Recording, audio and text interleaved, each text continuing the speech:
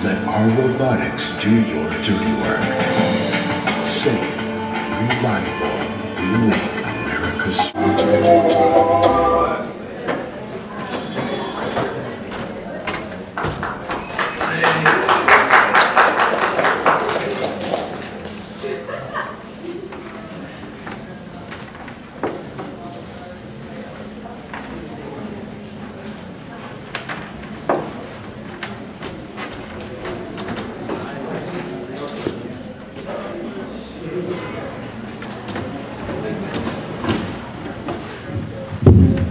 There we go. Welcome everyone, my name is Jesse Hawthorne-Fix and you are here for a special Midnights for Maniacs presentation of a double feature tribute to Twin Peaks, the greatest TV show of all time. Now some of you, you're not here because it's a tribute to Twin Peaks, you're here because Peyton Place is celebrating its 60th anniversary and from what I know has never screened in San Francisco since 1957. That's terrible. That's a terrible idea because it is truly a remarkable movie that slips through the cracks of film history, and these types of movies are exactly what Midnights for Maniacs has been celebrating for 15 years now. Underrated and overlooked films. The majority of these movies have been from the 70s to the present because that is the time that I grew up in. But every decade has these types of movies. There are movies that are coming out this year that will slip through the cracks. They'll be maybe relevant at a certain moment and then people will forget. And Peyton Place is one of them. As I said, 60 years ago this came out and was nominated for quite a lot of Academy Awards. And what I'm most excited about for us to get to do this is a restoration, digital print, and it is a long soap opera. In fact, Peyton Place is what created the concept of a soap opera. It was turned into TV shows, which ultimately then inspired all of the soap operas that we have today. You know, like Game of Thrones. The soap opera. Now, often they are dismissed and thrown away because they maybe are shot with 5 cameras with 1 take, and they have to constantly get made, and so people don't take them so seriously. There are some filmmakers that do. Pedro Almodovar, David Lynch. They actually emphasize the melodrama because they grew up with these types of movies. Films like Rebel Without a Cause, films like All That Heaven Allows. These movies were often ridiculed at the time for being too heightened. The drama being mellow, somehow people in the critical world think that that is somehow low-hanging fruit, that it's too easy to achieve. And it's only decades later that we're able to look back on a filmmaker who made perhaps a film like Imitation of Life, directed by Douglas Sirk, Nicholas Ray's entire career, movies like Bigger Than Life, Rebel Without a Cause, and they're able to reevaluate them as maybe truly time capsules from a certain period and ripping away the facade. Now that's what David Lynch has done with his films throughout his career, and those of you who are crazy enough to stick around tonight for the double bill will get to see his version of Peyton Place before Twin Peaks. It's called Blue Velvet. Who's sticking around for Blue Velvet? All right.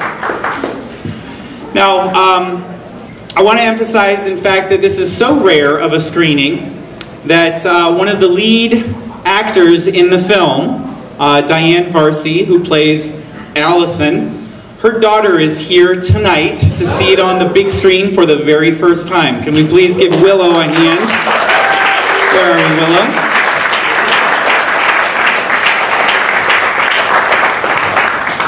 Now, I teach film history at the Academy of Art University. I've taught it for 11 years.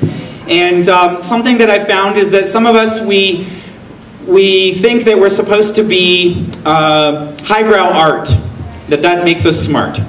And so we have a very sarcastic attitude towards films that perhaps people think are so bad that they're good. David Lynch is one of those filmmakers that confuses people.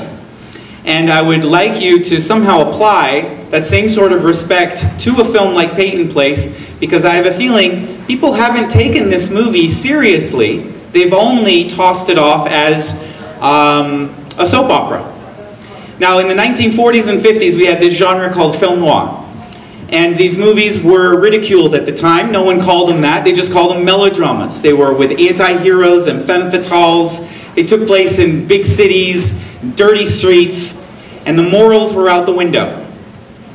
What I'd like to propose tonight is that a new genre is born with a movie like Peyton Place, or All That Heaven Allows, and it would be called a film Blanc.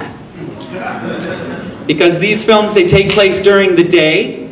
They're in the suburban neighborhoods as opposed in the big cities, but they are doing the exact same thing that film noir was doing of the time. We had a production code that censored all of our films from 1934 to 1968 here in America. You couldn't just say what you wanted to.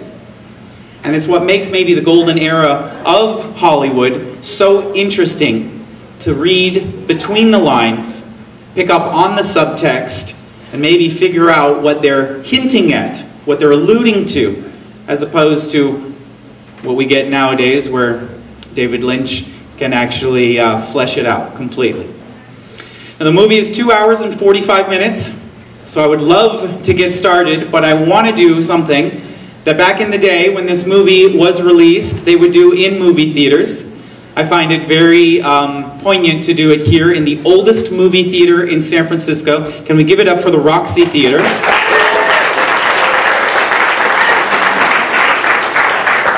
Is I want to give away, I want to raffle some things away to you. So you have a special ticket for tonight that has a number.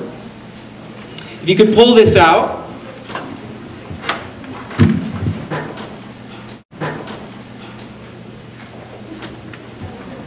Now this raffle, they used to do this at movie theaters to try and lure you in to come to the theater instead of staying at home to watch this new invention called the TV set. And when Peyton Place came out, we really did lose a lot of audience members. They wanted to just stay at home. So they would offer like dishes and cups and saucers to try and get people to come in and maybe build up an entire collection. Tonight, what I'd like to give you is some outdated Twin Peaks and perhaps film Blanc memorabilia. Let's try number 74. Who's number? I swear, that is not real. I don't know who to get. That's my last name is Fix. So. What I'd like to give you, I don't even know what to give you now. How about a laser disc for Laura? Can we give it up right here for Diane Varsi's daughter, Willow? I swear, that's totally insane. All right, how about number 22? Number 22, come on up. Now, for getting that correct, I'd like to give you a Twin Peaks pilot Laserdisc from Japan. You're welcome. I know you guys don't have Laserdisc players, so it's kind of like me giving away my old shit. All right, here's a big one. How about we get number 63? Number 63. Where's number 63? Come on up. I would like to give you this poster here of David Lynch from Spoke Art Museum, who donated this for our screening tonight. Here you go. And I got tons more stuff to give away for those of you that aren't going to stay for Blue Velvet. Make sure to stick around for at least the old-fashioned ways of communicating, coming out to a movie theater, hopefully meeting your new best friends in this place. You guys, my name is Jesse Hawthorne Fix. This is Midnights for Maniacs. Have a wonderful time with Peyton Place.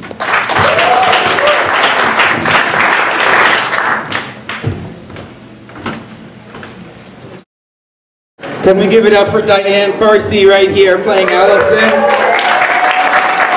With Willow, her daughter, in the audience. Now we have a second film that is going to be starting called Blue Velvet. And those of you that are going to stick around for it, please make sure we have a nice 5 or 10 minute break here to go get some food, some drinks, and hopefully you can party in the Roxie Theater here tonight with a brand new best friend. Thank you for coming out, you guys. See you in a bit.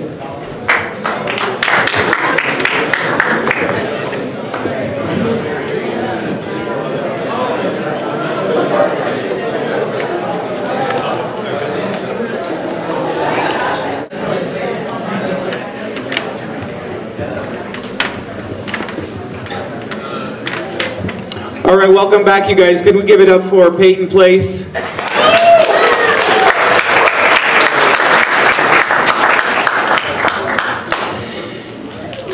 Now, as I said, I'm a film history teacher, and I've also been programming films for 15 years. And a movie from the 1950s is often very difficult for modern audiences, and I'm not just talking about young people. Often older people, they don't know how to adapt themselves to a different decade. Even just teaching movies from the 1990s, the kids who were born in 1999, they just laugh hysterically at things from the 1990s because they don't get it. They didn't grow up around it.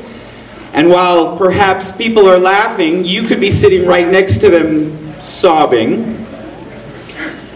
Because something I'm hoping is that by us watching Peyton Place tonight and then jumping to David Lynch's Blue Velvet, you will pick up on, in fact, what David Lynch was inspired by, and then what he has created that often puts people in the exact same situation. Now, 15 years ago, I started programming at the 4-Star Theater, and I moved over to the Castro Movie Palace 11 years ago. Can we give it up for this unbelievable theater? And the very first program that I did was a David Lynch film series. And watching Blue Velvet in an audience is often extremely traumatizing. And not because of David Lynch's movie, but because of how polar opposite the audience will be. Now, there are often films like this, A Clockwork Orange, Blue Velvet. They are transgressive, they are quite dark as well as humorous, and people don't know when they're supposed to laugh and when they're just terrified. And so I wanted to open this up for everyone in this room that it is going to bring up some very uncomfortable feelings. And people often respond differently. What I hope is that everyone in this theater respects the film, no matter how you're responding to it. Now, one thing about Midnights for Maniacs that I have stressed for 15 years is that this is not a place for you to come and yell stupid one-liners at. You can go to other midnight programs around San Francisco to do that. In fact, you're coming here to maybe uncover what has made this film now for 30 years change a lot of people's lives in this theater. You have grown up with Blue Velvet. You saw it when it originally came out. Perhaps you watched it when it came out on VHS. Some of you, you grew up with it on cable. Then it came out on DVD. So some of you, you watched it immensely on DVDs. And then now, we've got a Blu-ray generation or a streaming generation. And every group finds some way to connect with what is truly a remake of Peyton Place. And Peyton Place did the exact same thing back in the 1950s. It came off as weird, trashy, and even offensive. And yet, both of these movies, as well as the TV series Twin Peaks, they almost feel like they're made today. Now we got Twin Peaks Season 3 coming out in just 10 days. And don't worry if you've never seen Twin Peaks and it just sounds like we're obsessed with Star Trek. Because in fact, Star Trek changed people's lives in the exact same way. But what is going to happen here is, for me, this is a 25-year-old dream.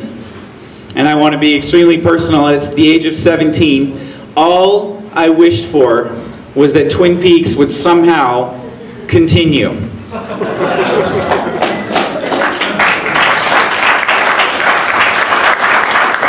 I know, it doesn't sound like the greatest goal in life, but it really was mine, because high school was absolutely horrible for me. And David Lynch and Twin Peaks changed my life, and it made me obsessed with film. It gave me a sense of purpose, just like we saw Allison writing in Peyton Place. It gave you a way out. I grew up in fucking Salt Lake City, Utah, and it gave me what I have today with this film series and with all of you here. And so I genuinely want to give things to you, even though you're going to have your own personal experience here. So please, let's get your homemade ticket stub out here that's got a raffle number on it. And I make these ticket stubs so that some of you, you might actually keep them, because I've got all my ticket stubs since I was 15 years old. Because going to the movies is better than real life. You got your ticket stub? All right, let's get number 96 up here. Number 96, where are you? Come here. Let's give it up for 96.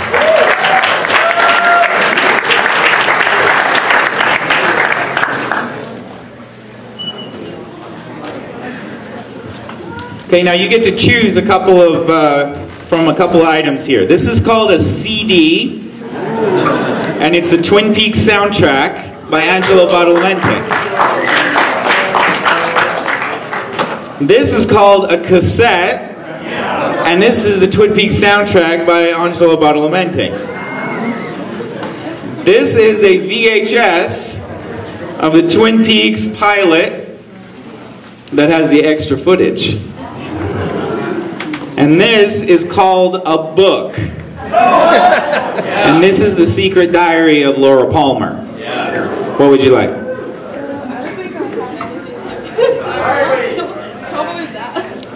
You got the book. Very good.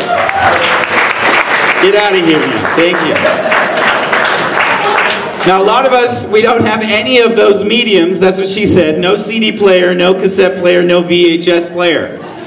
And this is then a reflection of the Twin Peaks era, right? The 1980s and the 90s. So, number 111, come on up. Number 111, you're so close, right? Where are you? Or are you just going to stand there? Come on. All right, number 101. Number 101. That's what I like. Look at this. Someone's running. You aren't getting shit. Look at that walk. Fucking hipster walk. Now what would you like? You want a CD, a cassette, or a VHS? CD, that's yours. Good job. What would you like, sir? You want a cassette or a VHS? VHS tape, very good. Give it up here for... Alright, how about number 40? Where's number 40? There you are. And I'd also like number 121. So close. Where's 121? In the way back. Beautiful. All right, we got a couple of new things to add to this. We still have a cassette. Are you eyeing that cassette? Because I've got a laser disc here for a film called Boxing Helena that Jennifer Lynch directed. The daughter. All right, you're going for the cassette. You come on up. You want this VHS tape of Fire Walk With Me? That is for you. All right. Where's number 20? Where's number 49? Beautiful. This is not a Laserdisc of Peyton Place. This is a soundtrack for Douglas Sirk's Imitation of Life. Here's Boxing Helena. And here are two CDs. One, the Twin Peaks soundtrack, and one, David Lynch's The Straight Story. Imitation of Life. Very good. What would you like, sir? The CD. That's good. All right, where's number 99? 99? Beautiful. And number 88. Where's number 88? Okay, how about 89? 85. How about 80? Oh, there we go.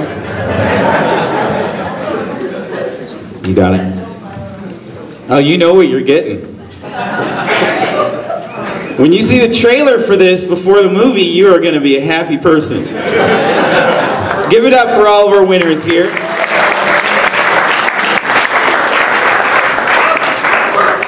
All right, so as we walk into Blue Velvet, those of you that know Twin Peaks, this is Twin Peaks, only more so. And this is the movie version, and it is a remake of Peyton Place. Now, Midnites for Maniacs, we've got a couple of more events coming up. The end of the month here, May 27th. May 27th is The Fifth Element, 20th anniversary, with a movie called Run Lola Run. In June 24th, we've got a double bill of Lost in Translation with Marie Antoinette. And in July 27th, the 20th anniversary of Beavis and Butthead Do America. And I'm serious about that movie. It's brilliant. It plays with Oliver Stone's Natural Born Killers. Now, every single decade, you run into people misunderstanding or dismissing cinema. Blue Velvet, this is a film that is truly going to knock your socks off, especially if you haven't seen it before. So I'd love for you to raise your hand if you've never seen this movie before. Give them a hand right now, because they have no clue how they will be altered after this. Now I have one trivia question. From Peyton Place and to Blue Velvet, what actor is in both movies? Blanc. You raised your hand and you knew it in the back. So you're coming down here and you're coming down here. Come on down. We're going to have a break dance off. Now, for getting this correct, what I'm giving you is the entire collection, full set of Twin Peaks cards. That goes to you. Thank you. You are welcome for knowing how Blanc. Now you,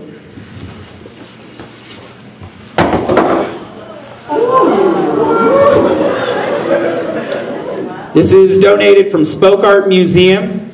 It is an actual Twin Peaks alternative poster, limited edition of 100. I know the surface. You do. Please give it up to Rick.